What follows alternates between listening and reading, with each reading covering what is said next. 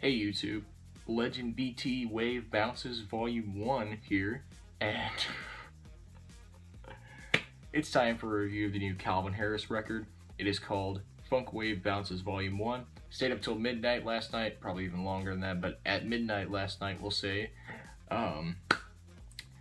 Just got the pre-order for this baby. It is my most anticipated album of the summer, and the first album ever that I've ever pre-ordered on iTunes. And not to say I didn't want to pre-order other albums that I've been excited for, but this has just been the first album that I've ever went out to pre-order.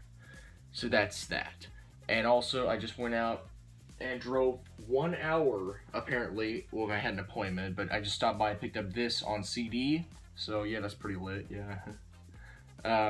But anyways, my history with Calvin Harris, I've been a fan of him for about 5 years now, and I've loved his music. It's always been sort of a, well, his music hasn't been as well received as I think it should be.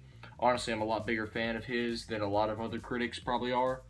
And honestly, This Is What You Came For was one of my favorite hit songs of 2016, regardless of the repetition and the, you know, the you and the Taylor Swift drama and everything like that.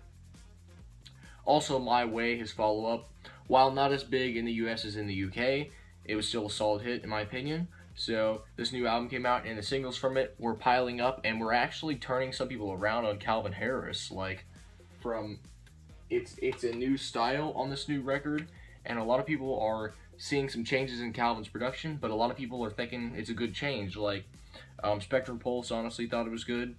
A good change, as his Billboard Breakdown reviews are showing that he actually kind of like the singles leading up to this thing.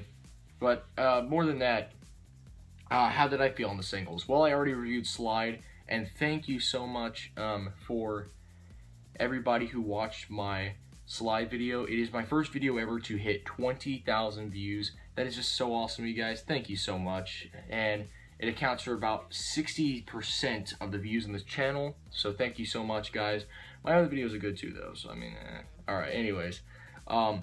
So yeah, the Slide song was an excellent pop song, honestly, I thought, with some hip-hop vibes and some funk in the production, and it had this awesome clapping beat, and really just a fantastic vocal appearance from Frank Ocean, and a great freaking appearance from Migos.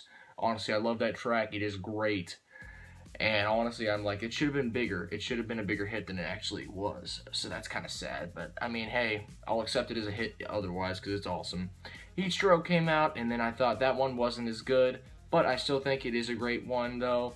I've grown on it a lot since my review, and I've ended up really liking this track. And then Rollin' came out, and I'm like, oh my god, yes, this one is fantastic. I love Khalid's voice, and just the beat where it's like, and stuff. Love that part. And just the whole bouncy vibe of the production, and the majority of this album is just awesome. And then we get Feels, the fourth single from this thing, featuring Pharrell Williams, Katy Perry, and Big Sean. Which honestly, Katy Perry's the weak point of the song. Just put that out there right now. Her appearance is just like, honestly, I don't like Katy Perry. I don't like Witness, and I really don't like her vocals in this song. They just kind of feel lazy and just thrown together just to get a big hit to me. But that doesn't stop me from loving the song, though, because the production is boom, and Big Sean does a nice job, and Pharrell Williams really seems like he gets into it. So honestly, I like the track. The production's nice, got a little reggae feel with the guitar melody. And yeah, overall it's a solid track, and while not as good of a hit as Slide, I am greatly looking forward to actually hearing this one on the radio, which is not something I could say about a lot of radio music, especially today. Moving on, and then we get a lot of other stuff in this record. Oh my gosh, guys, you're in for it this time. Okay, what did I think of Funk Wave Bounces Volume 1? Well, first of all, let me talk a little bit about his past album, Motion. See, the last time Calvin released an album, I patiently awaited the pre-order, and I didn't pre-order, but I did await for the album release.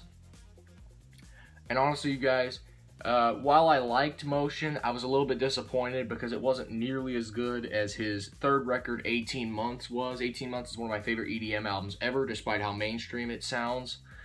Honestly, I just love the production on the record. It is awesome. Love the vocalists on the record, like Example and Tiny Tempo, although he's not really vocalist, but this is a really awesome album, and it was a really great dance album, and there's a reason why it's on the Classic Essentials page on iTunes. Aside from that, Motion, though, was not nearly as memorable. A lot of the drops sounded the same, kind of watered down. But while I do like the album, like definitely the second half of the record just really kind of fell flat for me. If I were to rate the album, I would give it a 7. So, yeah, like that's kind of low for Calvin Harris for me, because I really like Calvin Harris, and honestly the record was probably his worst yet. But did this record turn out to be any better? Yes, definitely. Honestly, you guys, this album's awesome. I love it a lot. I love Slide. Cash Out featuring Schoolboy and Party Next Door has a great freaking melody in it.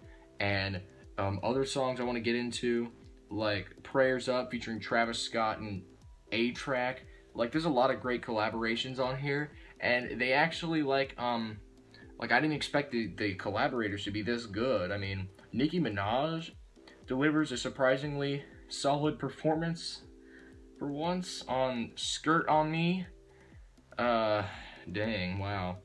Kalani delivers a fantastic performance on Faking It, and just a lot of these performances are just stellar. Like, I love the performances on here. They really, like, you know, they really go with the funk vibe. You need some, like, funky kind of good vocalists on this record for it to work, and honestly it does. I really like a lot on this record.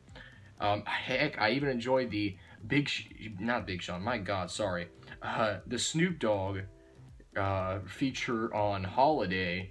Like, yeah, I went with the funk vibe very well, and Snoop did a good job. I liked it. There's some nice grit in the production, and it's kind of just really, yeah. Now, a lot of people were complaining in the iTunes review that this isn't really much of a dance record, and I'm kind of split both ways. On the one hand, it still has the elements of Calvin's production. I can still feel this is Calvin's work. Like, it's got his personality still in it, and also, there are still dance beats. They're just kind of slowed and funked and chilled down, but that doesn't mean they're any less quality than his old work. I mean, I wish Calvin fans would give this more of a chance, because some people were just like, ugh, it's hip-hop rap, pass. And I'm like, well, I just kind of think it's nice that he actually tried something different with this record, because Motion, obviously, his formula was getting very stale, and honestly, I'm glad that he tried something different with this record. Now, I feel like I'm coming down too hard on Motion. I do like Motion. Lots of good songs in that album, like Faith, Under Control, Blame was good. Love Now, although I don't like the chorus, has a good drop. Outside was good. It Was You, although, like, I don't really care for the drop that much. It has good build-up. What else? I liked Ecstasy. Yeah, basically, I do like a handful of songs on that album, just not really the whole thing. There were some songs that let me down, like the weak drop in Open Wide and the weak drop in Burnin', and also, like, just some of the songs had weak drops to me. I don't know if it was just me, but, yeah. But that is not the case for this record, though, because a lot of the production is just incredibly solid and strong, and what I really like is a lot of the bass work on this record. If the bass hadn't been as heavy and thick and rich as it is in this record, this would definitely have fell flat. It would become bland Chainsmoker crap that I despise, and sadly it's 8up Zed and like so many other producers that have just made Chainsmoker garbage this year. But this, I can happily say, is not Chainsmoker garbage. This album is awesome because there's actually bass and grit and quality to this production. I don't even get how a record like this can be so mainstream, but God, I mean, like, well, of course, because it has like almost every big name in rap. Surprisingly, besides Kendrick Lamar, I mean, wow, I can't believe he got all these other rappers on here, but he didn't get Kendrick Lamar. Like, you know how much buzz you would have gotten if you got Kendrick Lamar, dude? For real, but I can't complain, though. This is an awesome record, guys. I'm really loving it. I'm giving it a light 9 out of 10, and my favorites are Slide, Cash Out, Rollin', Prayers Up, Skirt on Me, Feels, Faking It, and yeah, those are my favorites. Least favorites gotta go to Hard to Love. Honestly, didn't end the album with that much of a bang, but I do love the record nonetheless. And It is a great summer record. Highly recommend, guys. Thank you all for watching. If you enjoy my content, please subscribe. Anything I can do to Patreon. Please leave a comment below. Thank you all for enjoying this review of Funk Wave Bounces Volume 1. Links are below to listen to the album. Thank you all for watching. Please subscribe.